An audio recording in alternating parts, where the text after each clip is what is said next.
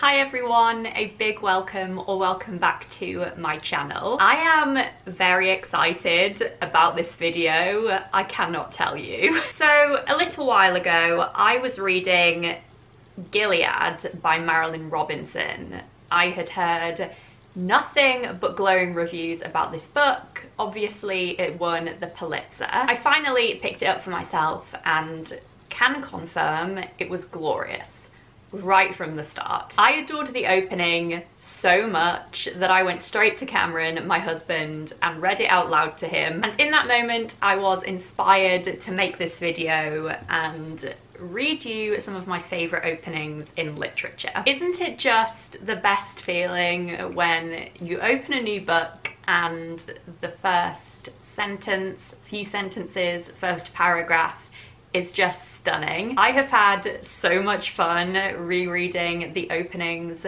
of basically all of the books in my library in preparation for this video. Books are so good. So let's do this. I have 7 books here with me to share today, from classics all the way up to newer releases. I'm just going to read you their openings and then have a little chat about them. Hopefully you enjoy this. Hopefully it inspires you to pick up some of these books if you haven't read them already. I really hope you love this, even a little bit as much as I already do. So starting with Gilead by Marilynne Robinson. I told you last night that I might be gone sometime, and you said, where? And I said, to be with the good Lord. And you said, why? And I said, because I'm old. And you said, I don't think you're old. And you put your hand in my hand and you said, you aren't very old, as if that settled it. I told you you might have a different life from mine and from the life you've had with me, and that would be a wonderful thing. There are many ways to live a good life. And you said, Mama already told me that. And then you said, don't laugh, because you thought I was laughing at you. You reached up and put your fingers on my lips and gave me that look I never in my life saw on any other face besides your mother's. It's a kind of furious pride, very passionate and stern. I'm always a little surprised to find my eyebrows unsinged after I've suffered one of those looks. I will miss them. I just think this has such a powerful opening. I absolutely love it. So this book, Gilead, is set in a small town in America in the 1950s. It is told through one long letter that an old reverend is writing to his son as he nears the end of his life. That opening, to me, is basically perfection. I love the second person narration. I love the back and forth dialogue. I'm instantly drawn in and want to learn about this man and his relationship with his son. I can feel the intimacy and the longing and the pain. I love the allusion to the boy's mother in here. That absolutely warmed my heart, and ending on the I will miss them is so stark and devastating and incredibly crafted, well opening. It's like burned into my brain now. It's really staying with me. I want to write something like that opening one day. Pours Water by Sarah Hall. The woman on the bed was screaming bold blue murder and Jesus bastard Christ. Curses formed like saliva in her mouth, and she spat them out onto the tangled sheets of the bed, a bed which had once belonged to her grandmother and in which her own mother had been born. The cotton under her hot body was saturated with her sweat and with her swearing.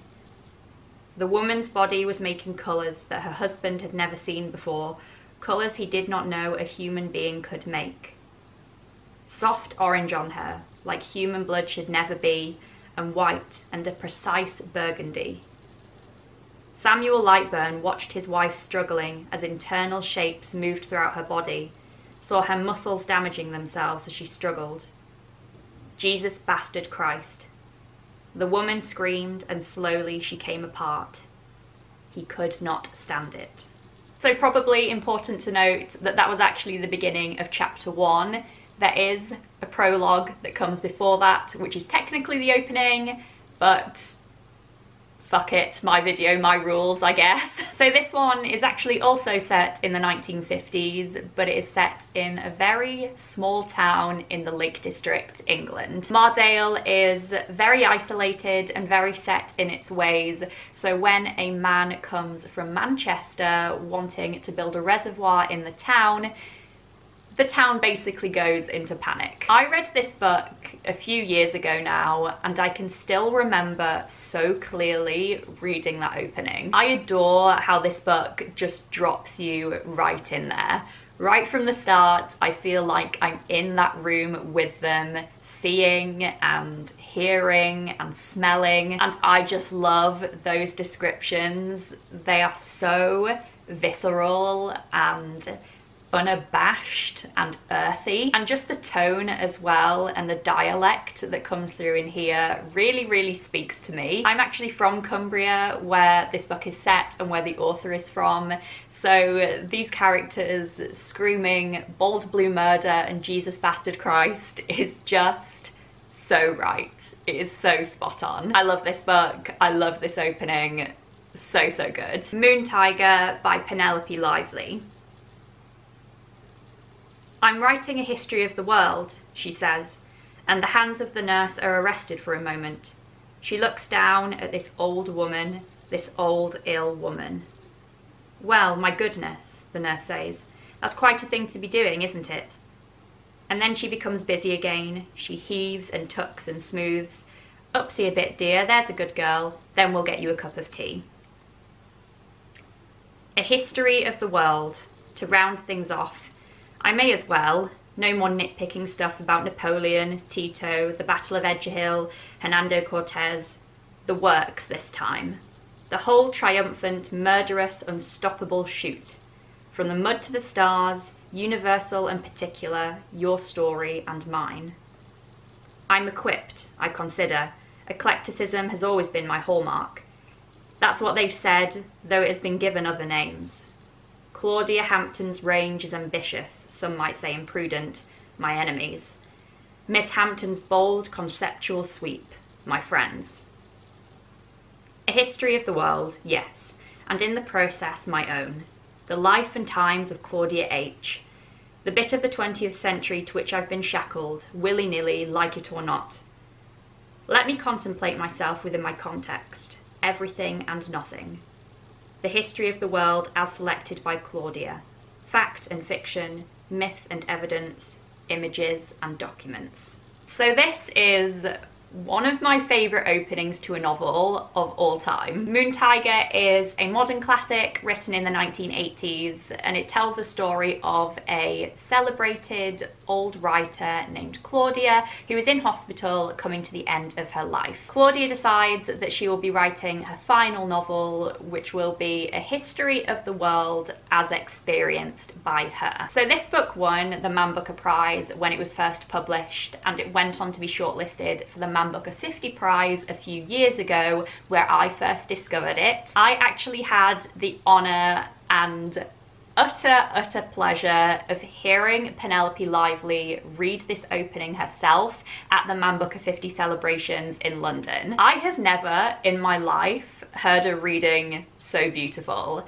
I think this opening is beautiful anyway, but the way she read it brought it to life in such a magical way. This opening is so distinct and intriguing and indulgent and philosophical. It really sets up the tone for the novel and gives you an insight into this protagonist so perfectly. And now, whenever I read this opening, I will forever hear it in Penelope Lively's voice, which honestly makes it 1,000 times better. Les Miserables by Victor Hugo. Book 1, An Upright Man. Monsieur Myriel. In the year 1815, Monsieur Charles Francois Bienvenu Myriel was Bishop of Digne. He was then about 75, having held the bishopric since 1806. Although it has no direct bearing on the tale we have to tell, we must nevertheless give some account of the rumours and gossip concerning him which were in circulation when he came to occupy the diocese. What is reported of men, whether it be true or false, may play as large a part in their lives, and above all in their destiny, as the things they do.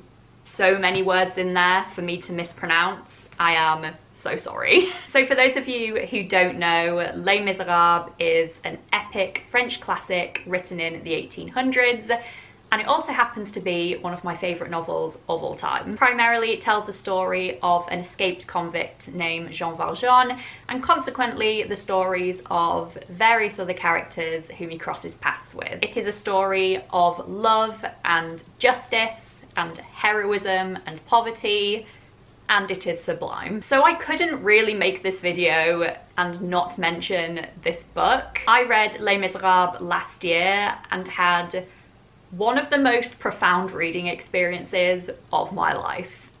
No joke. It is such a massive, sweeping, epic, intelligent story in so many ways, but one of those ways is the prose. This is some of the best writing I have ever read in my life, and it is translated. This opening for me was just perfect, and it perfectly set the tone and paved the way for the rest of the novel. It felt instantly insightful and comforting to me, and rereading this opening now just always makes me smile. The Gathering by Anne Onright. I would like to write down what happened in my grandmother's house the summer I was 8 or 9, but I am not sure if it really did happen. I need to bear witness to an uncertain event. I feel it roaring inside me, this thing that may not have taken place. I don't even know what name to put on it. I think you might call it a crime of the flesh, but the flesh is long fallen away, and I am not sure what hurt may linger in the bones. Every fucking time. So The Gathering is actually another Booker winner that also made it onto the shortlist for the Man Booker 50 prize. Set in Dublin, it tells the story of the 9 Hegarty siblings who all travel back to their family home for the wake of their brother Liam. Anne Onright is just a fantastic writer. She is one of those writers that inspires me, that I just aspire to be even a tiny bit like. This opening is so intriguing right off the bat. It has me. What happened?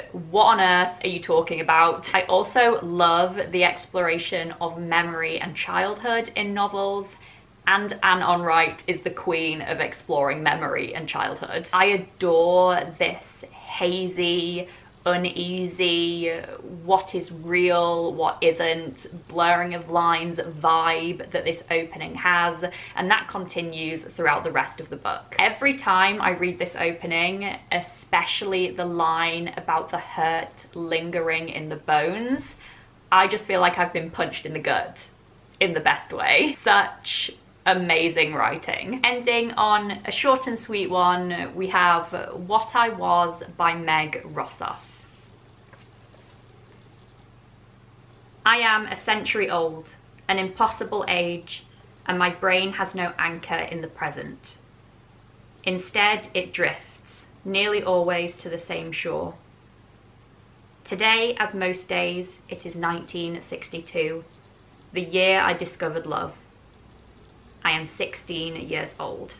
So this is the only young adult novel on this list, and I actually read this one when I was a young teen myself. Primarily set in the 1960s off the coast of East Anglia, this one tells the story of a young, disgruntled student who ends up making friends with a teenage boy who is living just off the edge of the sea. This opening is pretty much perfection in my eyes. It is simple and true, and I completely buy it. I'm a sucker for love. I'm a sucker for young love and old love and everything in between. And this is the opening of a love story, first and foremost, and it makes me want to learn about it. I just think it's so effective and lovely.